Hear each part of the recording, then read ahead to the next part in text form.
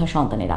বক্তারা অভিযোগ করেন, প্রশাসনে প্রবেশ করতে কৌশল হিসেবে কোটা বাতিল আন্দোলন শুরু করে স্বাধীনতা বিরোধীরা।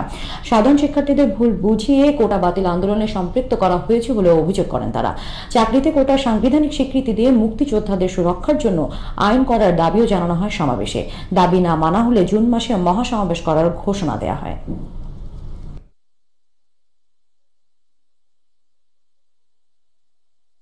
আপনারা যতক্ষণ পর্যন্ত 30% কোটা মাননীয় প্রধানমন্ত্রী সংসদে ঘোষণা দিয়ে আবার বহাল রাখার বিষয়টি যতক্ষণ সুস্পষ্ট না করবেন ততক্ষণ আপনারা সারা দেশে আন্দোলন সংগ্রাম চালিয়ে যান।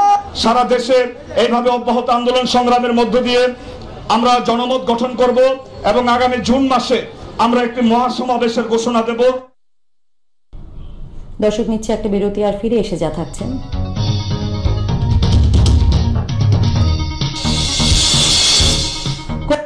শান্তি প্রতিষ্ঠায় ক্ষেপণাস্ত্র ও পরমাণু অস্ত্রের পরীক্ষা বন্ধ করল উত্তর কোরিয়া।